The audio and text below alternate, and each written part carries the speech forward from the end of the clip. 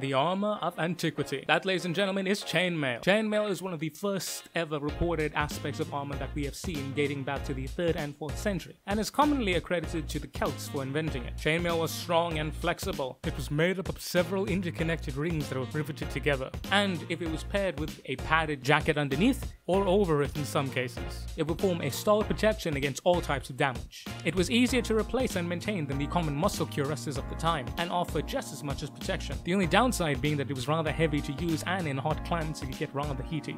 But it was cheap, effective, well protected, and damn did it look good. From the Romans all the way up to the Crusaders, chainmail continued to be an important part even when full plate mail was adopted, as it was used to cover the gaps, as unlike plates it was quite flexible.